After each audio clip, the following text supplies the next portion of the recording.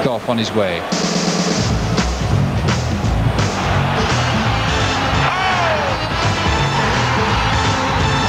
Oh dear. Goodness me. Problems there. Hey, look at that! Have you ever seen anything like that? And here comes Hurt. He's got some people on the pitch. They think it's all over. It is now.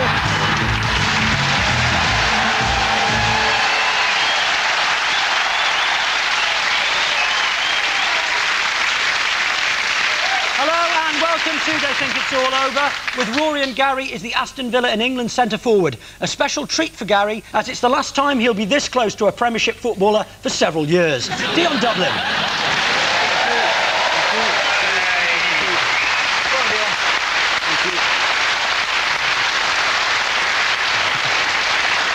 With David and Jonathan is one of the stars of the royal family, so he'll feel at home surrounded by a bearded fat slob, a lazy good-for-nothing and a doddery old grandmother. Ralph Little.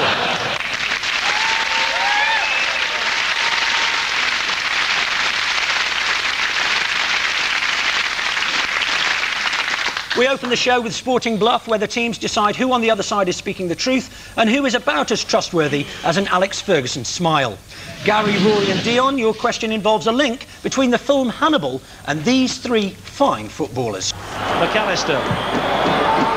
Oh, McAllister has scored a fantastic goal! Joachim.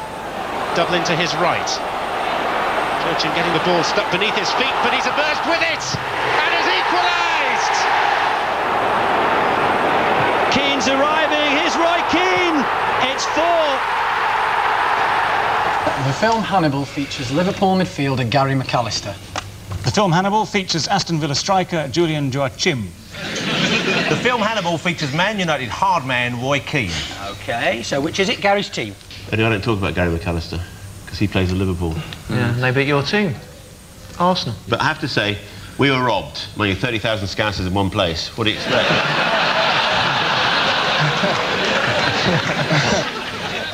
Question Dion's team spirit, but is there any chance we could just look at that again, just to test his reaction to his teammate's goal? If you look at the bottom right of the picture, you'll see Dion. Getting the ball stuck beneath his feet, but he's emerged with it and has equalised! Looks a shade disappointed.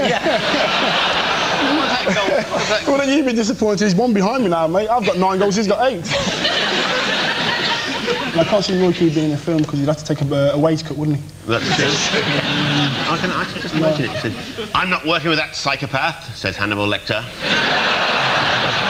You know, they did a film of Gary's football career in Japan, 9.5 weeks. And you were in that sex film, weren't you? Ears Wide Shut.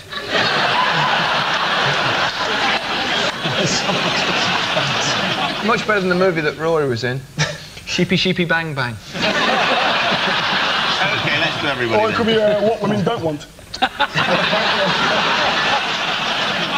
I think the answer would be Julian Joachim. This is just something I've been told. I think Julian Joachim was in the back of one of the scenes behind Hannibal on a TV screen. OK, so you think David was telling the truth. Let's see if you're right. Absolutely. Well done. 3 points. Yeah, 3 points. David did indeed tell the truth. Bizarrely, Joachim appears scoring a goal for Aston Villa on TV in a Florence police station. Critics said that many aspects of the plot of Hannibal were scarcely believable. Aston Villa in Europe, for instance. Anthony Hopkins now says he's unlikely to play the part of Hannibal Lecter for a 3rd time. But where else will they find someone whose face instantly inspires that much fear and terror? No, that's better. Gary McAllister has taken a lot of stick in the press this week after photos were published of him in his younger days. I mean, have you ever seen anyone looking as ridiculous as that? Oh, my God! I wonder where this is going. David, Jonathan and Ralph, it's the winner of snooker's recent Benson & Hedges Masters, Paul Hunter, for you. In the final, Hunter started out playing dismally and was 6-2 down at the break. But after that, he staged a remarkable comeback to win 10-9 in front of a huge TV audience.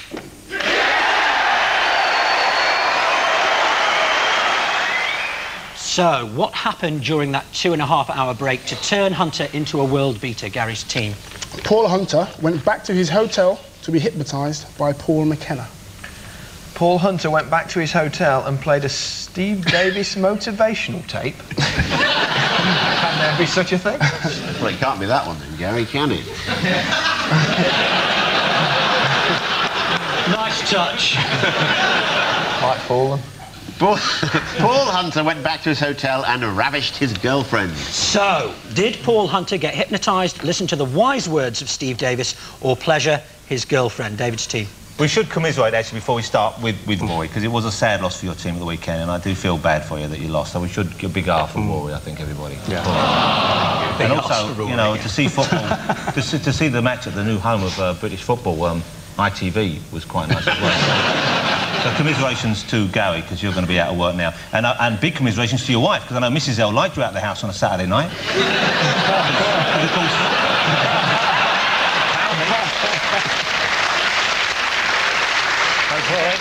And of course, Steve Ryder knocks off at 6 o'clock, if you know what I mean. So, But Rory said the word ravished. Yeah. And Nick said the word pleasured, which isn't necessarily, in I'm sure Rory's experience, the same thing. no.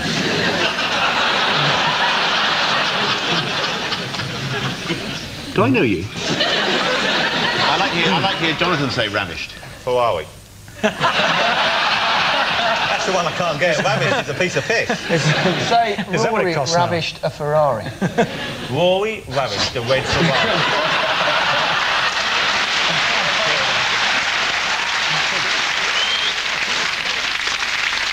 Hypnosis. You've been hypnotised? I think Rafe is under hypnosis at the moment. He thinks he's on TV. But in actual fact, he's in double maths. And there's a big boy behind him writing Gaylord on his shirt.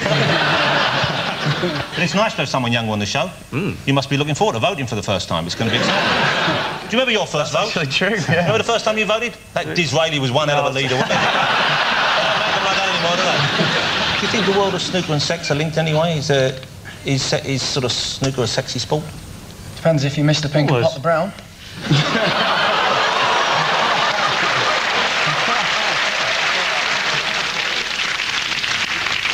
You're always talking about sex, you. I'm obsessed by it. What was it you were asking us in the green room earlier? I was asking, when was the last time anyone... No, don't do that.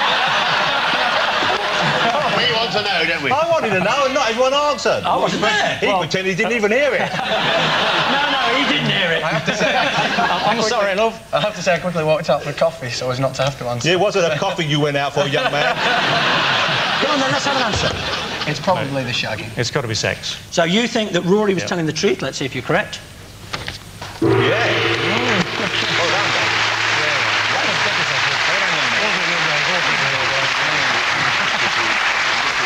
Yes, indeed. When Ronnie O'Sullivan won the World Championship last week, his jailbird dad was confined to his prison cell and had to follow the action through signals from other inmates. A finger click meant his son was at the table. A tap meant Higgins was potting. And a high-pitched yelp meant Ronnie Biggs was getting the traditional welcome back in the showers. According to the News of the World, Steve Davis once took a girl fan back to his hotel for a 6-hour sex session. That's 1 hour of sex and 5 hours walking around the bed lining up his shot.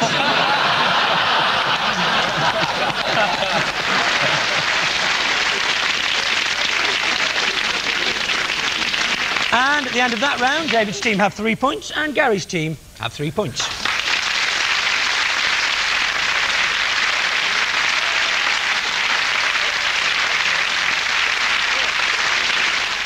We introduce a brand new round now. It's called Lip Reading, all about the heated words sportsmen exchange during unguarded moments. David's team, here's a typically friendly mass punch-up between Chelsea and Arsenal, started by Chelsea's Dennis Wise, who cunningly walks away before the fight actually kicks off.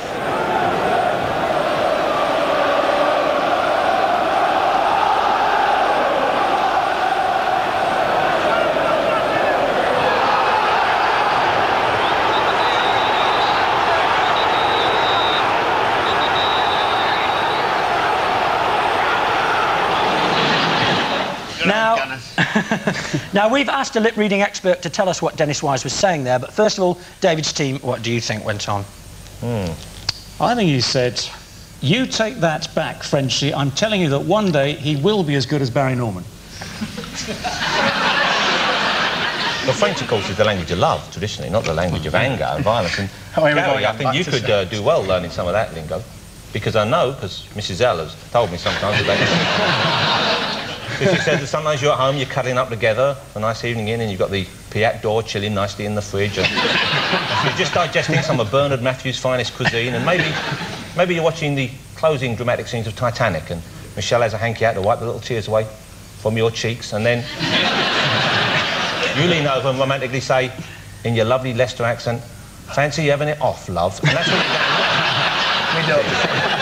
And what you want to do, you want to say to her, je t'adore, je t'aime.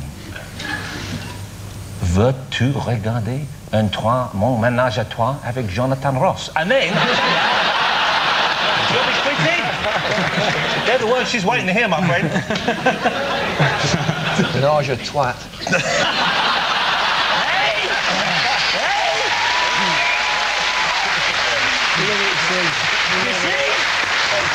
He doesn't know what it means, it's just a new crisp flavour he's got to sell. No, I think the French there were claiming that they could score a goal from a free kick, and Dennis Wise was kindly pointing out, you can't, you French can't. And give me one other bad word he used. I asked Rory if it was the C word, and he said, what, Chelsea? Bastard. I'll give you 3 points for that. Thank you very much. Well done. Very good. You're scoring.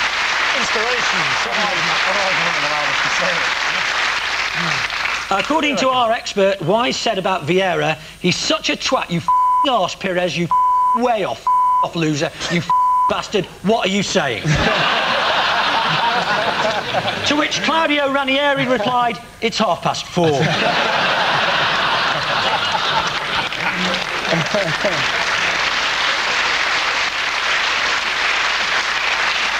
Last year, Dennis Wise's 4-month-old son became the first child to ascend the Wembley steps with the team. The little chap toddled up in his tiny Chelsea kit, watched by his adoring, proud son. Gary's team, all those hours spent watching foreign films without subtitles, should help you with this one. It's Eric Cantona causing 2 journalists to walk out of a French football programme. Qui représentent leurs médias et qui sont aussi... Qui avait ses gabarits, là. Non, mais c'est pas... Eric, ce sont des journalistes qui posent des questions... Je veux même pas que mon image apparaisse à côté de gens comme ça. On peut pas toujours être d'accord ensemble. Les uns et les autres ont le droit... Au revoir, messieurs. Ont le droit... Au revoir, messieurs. Ont le droit de donner leur... Non, messieurs, je vous en prie. Ça m'étonne pas. Messieurs, je vous en prie. Non, Christian Olivier et Patrick Corbini. So, what is it that Eric said that caused the 2 journalists to walk out, Gary's team? I want a ménage à trois with Jonathan Ross. Yes, Gary, but could you answer the question? I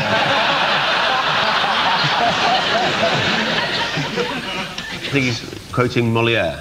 I think he says, j'ai conçu pour la race humaine une haine incroyable, c'est qu'ils ont la faim dans je l'ai pas. Yeah. What does it translate as? Let's get on with the show. It translates as, where's Spot? Spot's in the room. Is Spot behind the door? Let's see. No, Spot isn't there. That's what it translates as. I do speak fluent French, but unfortunately Cantona was speaking fluent bollocks there. So I need a translator. Is Chris Eubank still here? I wouldn't be surprised.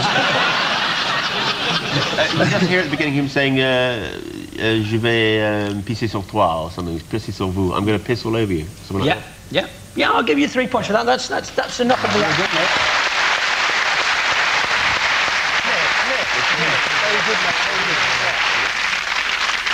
Well, the full quote is, the English press were able to recognise my talent by voting me the best player in England, but the French press, who had labelled me indefensible, made no mention of that. Look at these small fry, I could piss on them. It was actually a little bit unfair, really, because bear in mind Rory can speak fluent French. Yes. Yeah. So really, he should have had to lip read in fluent French. Yeah. You've got Rory, right, who is a graduate in modern languages from the University of Cambridge, and 2 professional footballers.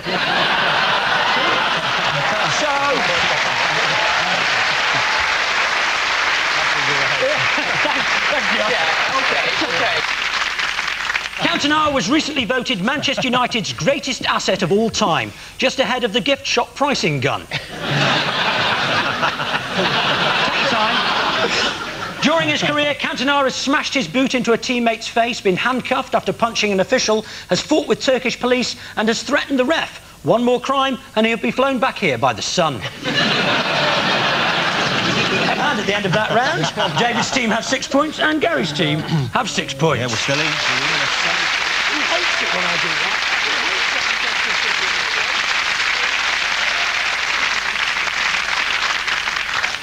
It's the return of our self-explanatory what's going on round now. David's team, feast your eyes on this England training session.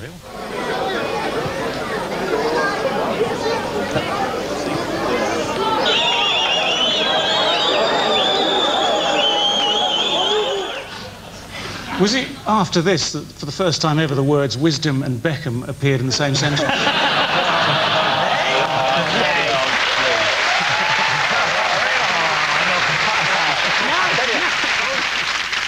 Was that the moment, was that the tragic and rather sad moment when David Beckham was introduced to Brooklyn's biological father? I'm just guessing, but I understand that Norman Wisdom did work his way through all the Spice Girls, because he is hung like a yak! Have a look at that bit where he's walking again. Have a look at that bit at the beginning.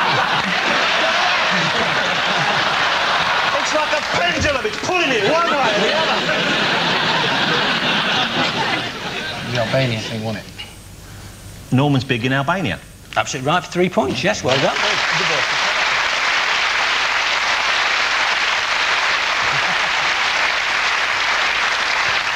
Yes, that was just prior to England's World Cup qualifier in Albania when Norman Wisdom visited the England training ground. Norman wasn't just at the training session by chance. Sven had hired him to teach Emil Heskey how to fall over more convincingly. Gary's team, take a look at this.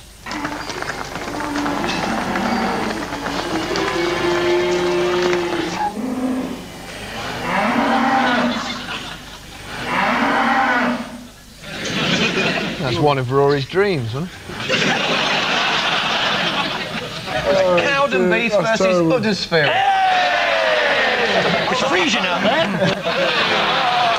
I'm giving an example of the sort of joke he would do. Obviously, I wouldn't choose to do that joke. But Nick, that wasn't a bad joke, but then you had to go and milk it. Well, at least I had the bottle. Did we see Steve Bull in that clip, maybe? How many more? You're all joking, but that clip frightened the life out of me. That was like a frightening vision of the future where cows rule the world. Playing football with a giant ball made out of human skin. And watch a lovely TV, light-hearted sports quiz show like this where everyone on it is a cow, apart from me, because even in that world I can still get the cow ladies to lactate lovingly.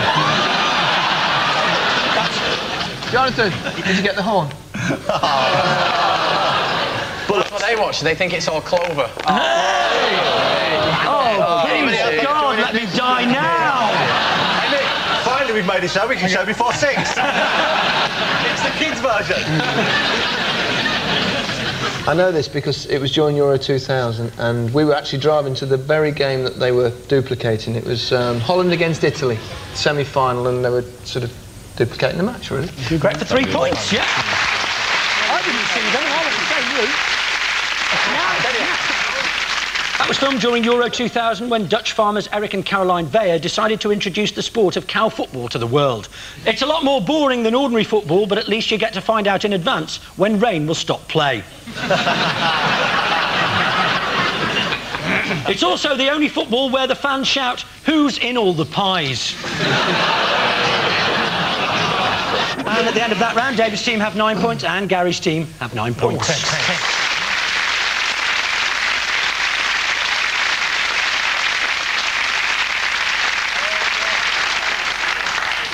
Time now for our regulars to get a grip as we play Field the Sportsman. David and Jonathan, you're first this week, if you'd like to take your positions, gentlemen.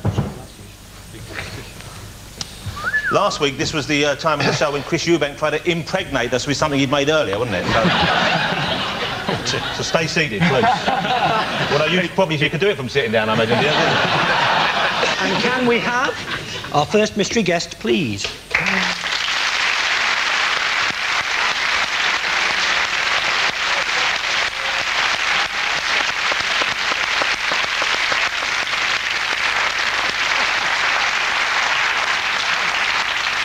OK, and your time starts now.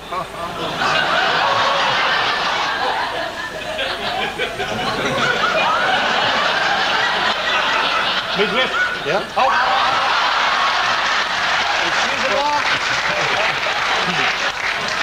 I think I know what it was. I'm going in again. Cover me. Hello. What have you... Just tell me what you found. Give me a clue, because I've got... I tell you what. I'm confused now. I am confused.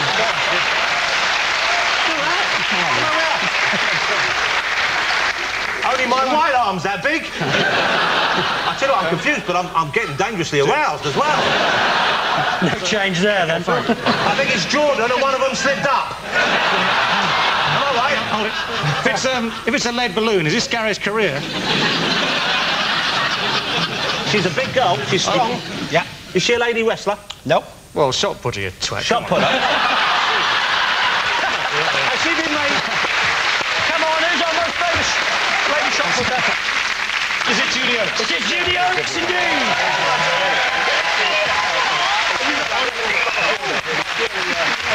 Let me hold that for you. That's why it's done. Oh, a bit of old comedy there for you. Beautifully done. Now do it as a balloon. You're right, Ralph. Yeah, happy. Gary and Rory, please, to your positions. Nice shirt. Sold many of those deck chairs. Can we have our second mystery guest, please?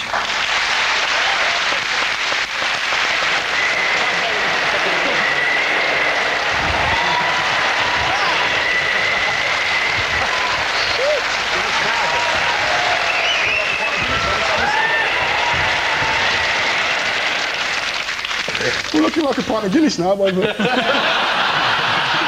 said, "Oh, there's David." OK, and your time starts now. I felt a huge draft. Was that you opening your mouth, Jonathan? Rory, take 3 steps forward very quickly. Go on, Sam. Go on, Sam.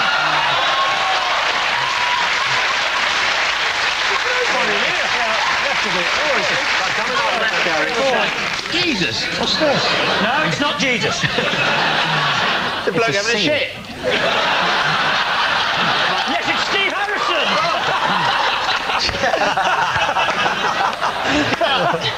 I don't obviously, but I can't tell which end is which. Oh, it's, hang on.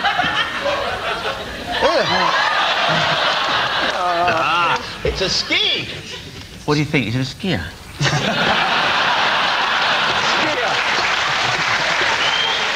Yes. Downhill skier. Skiing was No, he's slow. had lean on his bloody head. Speed skier. Yeah, Yes, he just got it. Follow me. You got it.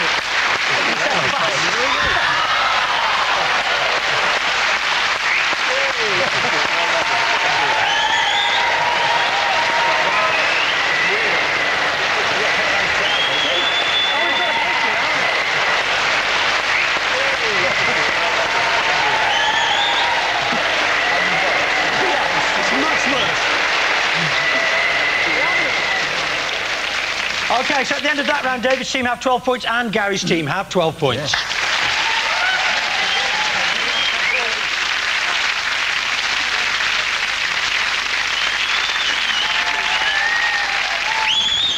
We end it all with a name game, and this week all our names are the names of sports teams from around the world. The leaders goes first, but as it's level, David's team can go first. Ralph, could you pass those along, please? Come on. Thank you, Rafe. Good luck, Jonathan. 90 seconds, as many names as you can get, starting now. They won the cup at the weekend. They were a football team. Liverpool, that's them. That's all we needed. The second one, they were muscular animals known for their huge horns. Sit down, Dion. I'm not talking about you. They live in the wild. Oxen, buffaloes. No. They're muscular. They go up there. We're poachers like to chop the bit off. They think it's an aphrodisiac. They're like unicorns. Rhinos. And they come from up north. They're a rugby league team. And Leeds Rhinos, well done you. OK, these are my beloved team, the Mighty Pot Holders. The lovely team. That's it, Stoke City. Well done. Yeah. OK, this is... the bloke who directed the first Beatles movie was Richard... God. You are so bloody ignorant. Yeah. Well, you're quite ignorant. You used to play for them. When you said Leicestershire. Well, there you go. Because I've blanked out most of your career like everyone else in the country. garden and at night you walk out and you'll often tread on something horrible and slippery. Slugs. Slugs, that's it. And the first name, what do I look like in this suit? What sort of fruit? Ridiculous. Peel me. That's right, there, banana slugs. All right, first, this is a team, I think they're named after a mustachioed dictator. Hitler. No, there's no team called Hitler. Hitler United. No, he's got a moustache. The other one, Hussein. Saddam Hussein. Yeah, it was Saddam, Estonian football team, I believe that. All right, OK. The first thing, there was a giant monkey terrorised New York City, took fame away in his head, to a plural. Kongs. Kongs. The first name is a bear, pretends he's got one bad eye like Gabrielle.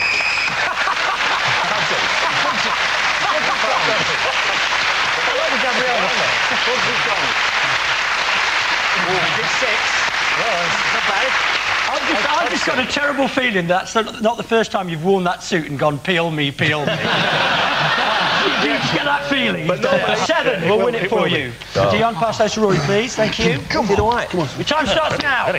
Rugby team, small buzzy things, David's hung like wasps. Wasps, yeah. Just relegated a crappy club that you used to play for. Coventry City. Very good, you said. Knew it immediately. Oh dear, this is a Finnish basketball team, and the first name, somebody who presses their horn a lot, is a bit of a... Arsehole. Honker, yeah, and the second thing is those magazines you used to get when you were a kid. Fino, Dandy. You have no. Playboy. Yeah, Honker Playboy is very good. This is a Kyrgyzstan football team. You know when you're having a piss in the snow? And you think, oh, just draw a little picture. We've all done it. That is, what do you call that? Art. Art. And what you used, you know, instead of a paintbrush? No. Cock art. This is a cycling club. Oops, shit, I didn't know why. Cycling club. Yeah, hang on, but the first word is a form of childbirth when, you know, you come out of the sunroof. Yeah, this is Belgrade just have a team called it's a colour and it should but they're packages. You send them through the post. Parcels. This is French Stadium. Stade, and this is a cross between mayonnaise and sanitary towels.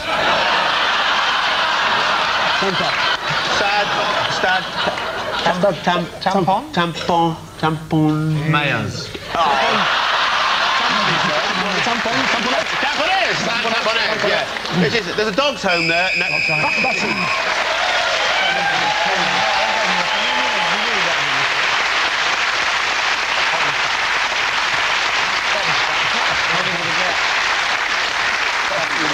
What am I going to do about this cycling club business? Yeah.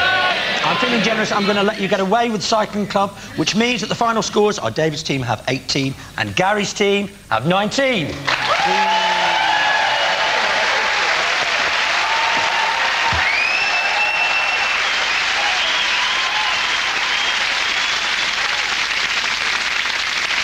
I don't want to lose in an England shirt. Unlike Nobody wants to lose in an England shirt. But it's our birthright. Yeah. And we find to defend it. So, our thanks to Gary, Rory and Dion, David, Jonathan and Ralph. We're all off to watch the pilot show of Gary's Cow Match of the Day. My name's Nick Hancock. They think it's all over. It is now.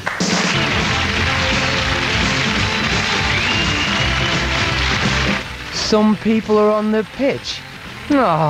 When invasions were seen as quaint. Later on we'll bring you the hit, ooh, it's a riot, and duck, he's throwing a bottle. But before all that, the partridge on UKG2.